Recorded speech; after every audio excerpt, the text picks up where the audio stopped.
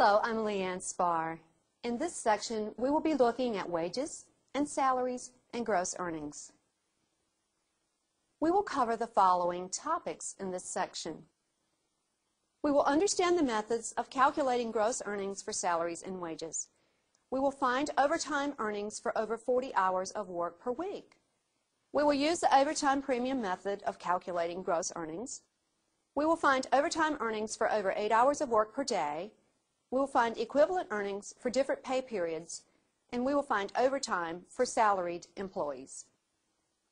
Let's look at an example in which we will find gross earnings. An employee normally fills out a time card, which is a record of each employee's work. Employees are normally paid overtime wages, which is a higher than normal wage for all hours over 40 worked per week.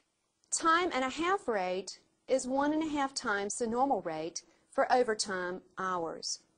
In the following example, we're going to use the overtime premium method to determine gross earnings. Overtime is paid at time and a half rate for all hours over 40. We will add up the hours worked here by our employee, and we'll see that these hours add up to 50.25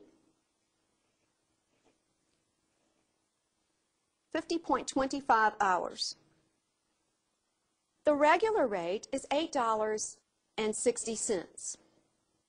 The overtime hours, all hours worked over 40 hours in a week qualify for overtime hours.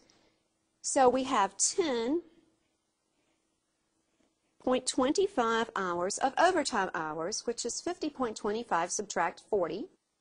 And the overtime premium rate is when the employee is paid 1/2 of the regular rate, which is 1/2 of $8.60, which is $4.30 for each hour over 40. So the overtime premium rate is $4.30. So the gross earnings will be regular earnings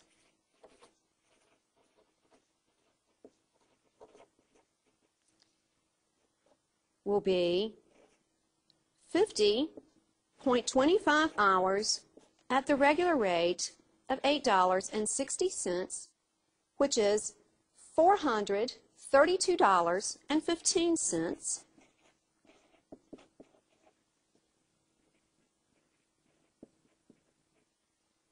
And the overtime earnings will be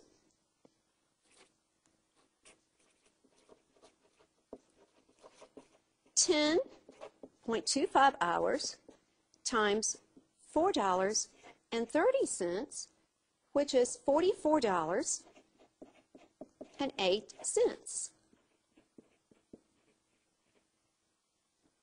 Adding these two values together, the earnings value, regular earnings and overtime earnings, gives us $476.23. Now let's discuss equivalent earnings for different pay periods. The common pay periods are monthly, in which the employee receives 12 paychecks each year, semi-monthly or twice each month, in which the employee receives 24 paychecks each year, bi-weekly is every 2 weeks, in which the employee receives 26 paychecks each year, and weekly, which is 52 paychecks each year. Now let's look at an example in which we look at the equivalent earnings for this employee. Michelle Rada manages a Starbucks coffee shop and is paid $42,900 annually. Find the equivalent earnings if this amount is paid weekly, bi-weekly, semi-monthly, and monthly. If she is paid weekly, then weekly she earns $42,900 divided by 52, which is $825 weekly. If she is paid bi-weekly, then we have her annual salary, $42,900, divided by 26 pay periods each year, which is $1,650 $50 biweekly. If she is paid semi-monthly,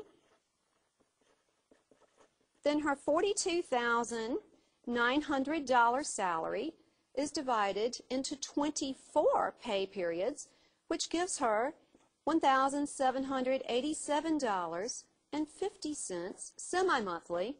And if she is paid monthly, then her $42,900 annual salary is divided by 12 paychecks, which results in $3,575 monthly.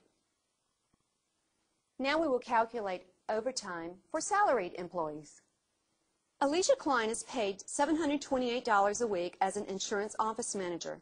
Her normal work week is 40 hours. She gets paid time and a half for overtime. Find her gross earnings for a week in which she works 46 hours. Let's first find her hourly rate, which is $728 per week divided by 40 hours per week, which is $18.20 per hour. So her overtime rate will be $18.20 per hour times 1.5, which is time and a half, which is $27.30 for overtime. As far as her overtime hours,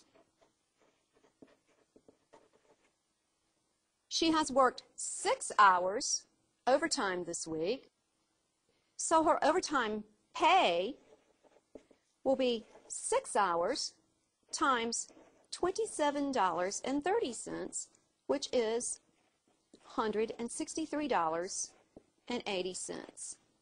So her gross earnings will be $728 salary for the 40 hours plus $163.80 overtime, which gives us a grand total of $891.80 gross earnings for the week. In this section, we have discussed gross earnings, wages, and salaries. Certainly, that is a real-life application for all of us. So take these exercises and practice some on your own.